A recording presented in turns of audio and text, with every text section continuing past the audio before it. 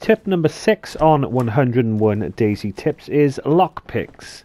If you ever pick up a lockpick, then they are quite useful.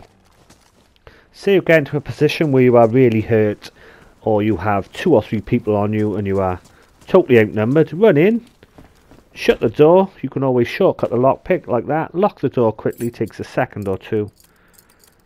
That door now, they cannot get in unless they've got a lockpick themselves, or they can try bashing the door down. This will give you time to heal up, use your bandages, reload your gun, put some more bullets in.